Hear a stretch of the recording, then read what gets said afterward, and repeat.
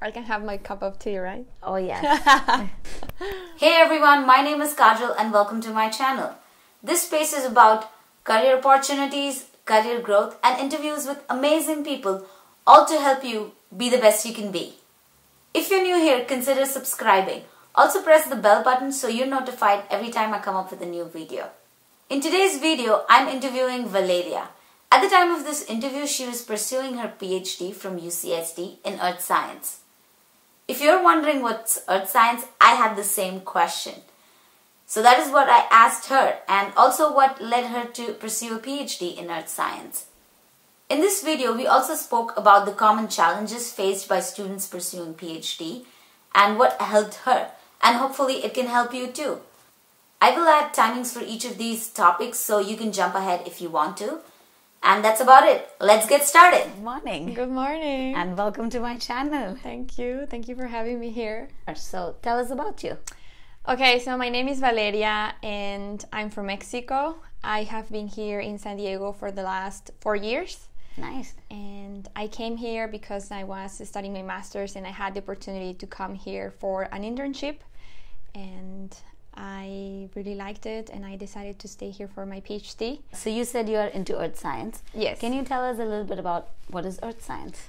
I'm into something that is called marine electromagnetic methods. Marine electromagnetic It methods. sounds very fancy, but well, it's kind of fancy. It is fancy. It is fancy, but it's not as complicated as one would think. But we go out in the sea and then we deploy instruments in the middle of the ocean and we leave them there for months and maybe a year, and then we come back, we collect them, and then we play with the data that we were measuring for all that time. And the data that we collect is electromagnetic fields. So Okay. It's basically the electric and magnetic fields that are happening because this is gonna get very technical, but I'll try to make it simple. So you have waves that are coming from outer space. Let's say that you have solar radiation that is coming. So these charged particles are coming through the space and then they reach the atmosphere. And once they reach the atmosphere, imagine that the Earth is kind of a balloon, and then if someone's hitting the balloon is going to be wobbling and responding to that, okay? So when you hit the balloon, the Earth is going to respond in a certain way, and that's what we're measuring. How is the Earth responding to this energy, to these waves that are coming constantly towards it? And once we can understand how the Earth is responding, we can see what is the Earth like. So there are waves coming from the space and they are impacting our Earth's ocean, and you are using your instruments, fancy instruments, to study those.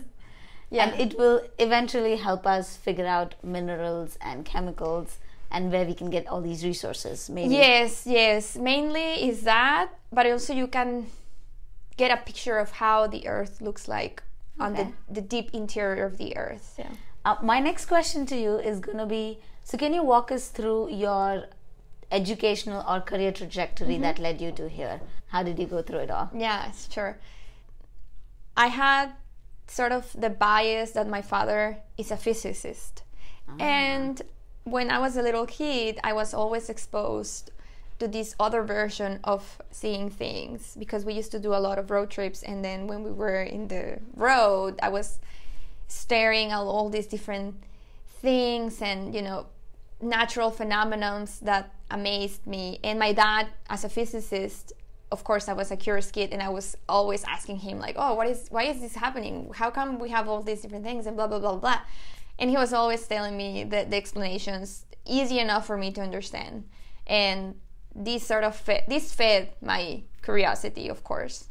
And later on, when I started my undergrad degree, I was more inclined towards math, because I had a sort of bad experience in physics, because I was going to compete in a sort of a state competition, and I was very stressed out, and I was like, this is not what I want. When I did my undergrad, I started the math program, but then I realized, like, this is all abstract, and this is I don't see the you know, how this applies into the way that physical movement is happening or anything else. It's just, so your curious bug was coming back. and then my How curious, is this applied? yes, I was like, what is the application of all these different things and the math and the equations? So I was like, okay. After 6 months, I decided to transfer back to physics. After that, I had to decide what I was going to do next. And of course, if you're in a physicist degree, you basically need to specialize in something because physics involves everything. And then I decided to go for earth sciences because I knew that I loved earth. And now I also went to Chile when I was in my undergrad. I went to Chile. And in Chile, they do a lot of earth sciences because they have tons of minerals, and they spend a lot of budget on these areas of expertise. And I was thrilled about it. I was excited about it, and I decided to do earth sciences for my master's degree. Okay. And then when I was in my master's degree, I heard about this project that was going to take place in the Gulf of California, and I was interested, of course. Then I asked the researcher that if I could be part of the project, and he said, yes, of course you can come. And I didn't know what to do for my thesis at that point. And when I had this opportunity, I was like, maybe I can just use the data that we collect from there and use it for my thesis. And then we went into the expedition, and then I met Steve Constable, who is my current advisor. He's he's world leader expert in this field. Then I decided to ask him, okay, can I do an internship with you in San Diego? It was so close by. I was like, I'm not gonna let this opportunity go away from my hands. I'm just gonna ask him. Yeah, I'm just gonna ask him. And he says, yes, of course you can come. And I was like, yes, I'm gonna do it. And then I came, and also another friend of mine came. And actually, in this time of the year, I decided, I love it here so much, I'm going to apply for the PhD. Wow. And I did it. I prepared for a month. I studied for the GRE, the TOEFL, everything that I needed to do in order to apply for the PhD. Okay. This was in December. And then when I was back in Mexico, maybe a couple of months later, I found out that I was accepted. And sometimes when you're doing a PhD, you are going to struggle mentally more than anything because you're expected to do great things, and you ask yourself, what are those great things that I have to do? And I have no idea. I don't even know what I'm doing. And if you ask around, lots and lots of different students are in the same page.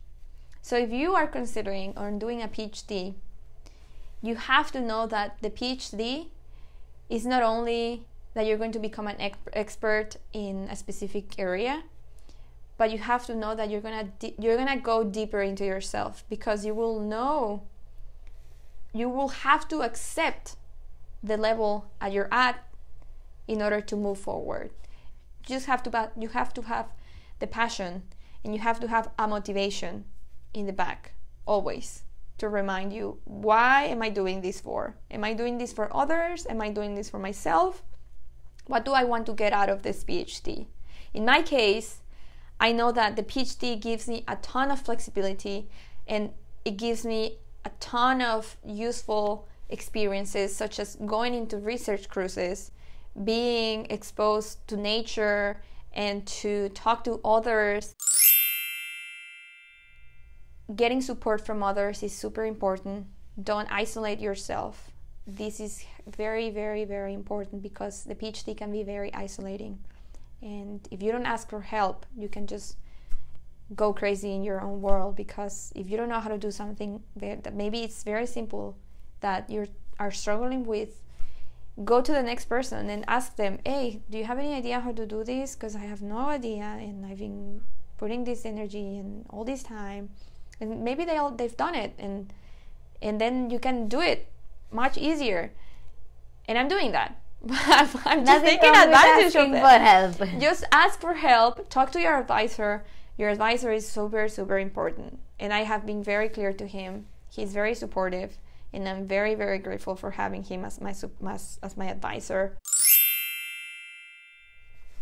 So who are your support system? You mentioned your advisor. Mm-hmm. Who else were the people that helped you, or you were the people who you could go up to and ask, hey, I don't know how to do this? Okay, most of them are either students in the same lab, postdocs that are working with my advisor or another advisor that I know that their area of expertise is similar, or something that I know that maybe they know how to do and I have no idea. And also other professors. You can talk to other professors that I hear at Scripps you have the I don't know how to say it, but it's just a couple of researchers that their work is to, besides doing the research, they're meant to help students to figure out if they have any problems, and I feel more comfortable talking to them and also to other students here. So try building up a space where you feel comfortable enough to express your doubts. And also something very important, you have to write a lot when you're in the PhD. If you have to write a proposal, if you have to write a paper, if you have to write your thesis, when you're writing something, just write whatever comes to mind. Just put it all out. Everything. Don't even go back and read it. Just put everything. And I've heard this advice so many times, and I was like, how do I do this? I don't know how to do this. But just write, and then don't even look back. Just, even if you have an idea, I want to write something about this, just write that, I want to write something about this. And then go back to it later, maybe another day. And then you'll read it, and then it'll be like, okay, maybe I can add this other information. And then just keep up writing. Do half an hour intervals. That's what I do. I do half an hour interval, and then I do something else. And then I come back to it, and then I do another half an hour. And then I do something else. Because if you're saturating your brain, you're going to start to stress about this situation. Just train your brain to be more comfortable with reading a paper that maybe you will not be familiar with, but then at the same time you are getting in your subconscious these patterns on how they write, how do they present their ideas, and you just get that in the back of your head. And the next time you have to write something, it'll come natural. It will come easier. You won't be like struggling and trying to push harder and questioning yourself. Yeah. So we're running out of time, but I still have one more question to ask you. I know we gave out a lot of advice and we spoke about a lot of challenges. What are the things that really helped you, the little things that, either sparked up your day or made you more efficient? Okay. Or the things I have that one. changed? Okay, the one thing. Let's go for it. I have one. Everybody talks about this, but it seriously works. And it's trendy. You'll see a lot of this in social media and blah, blah, blah. Okay. It's meditation. Meditation is one of the most powerful things that I have ever done in my life. I do it every day. Mm-hmm. Right after I wake up, I go to the bathroom, I clean my face, brush my teeth or my tongue, because it's very important to clean your tongue, remove all the toxins that build up during the night. After that, I go in my pajamas, I put my mat, you can put a pillow, whatever, and I meditate in silence for 15 minutes. It's easy to say to meditate, but it's difficult. You have to build it up. You have to build up the 15 minutes. It takes time. You have to build it up, but ever since I started the meditation, I feel so connected with myself, and I can act because I know what's in my head, and I know that whatever I have in my head doesn't define me. Sometimes we think that, if I think this, this is part of me, but it's not true. The head, the mind, and the thoughts that you have in the back of your head are trying to protect you. And sometimes the way that it tries to protect you is by creating these unrational scenarios or non-realistic situations that will never happen. Let's say that you're worried about this project. Oh my gosh, I have to submit this and I haven't, and I have to.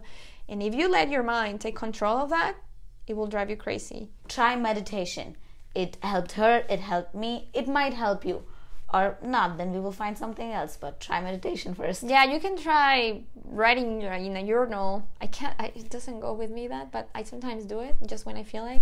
You can take a walk. You can dance a little bit, or anything that brings you to the present moment. That's gonna help you. All right. Thank you so much for doing this. Thank you for really having appreciate me. I know that I talk a lot.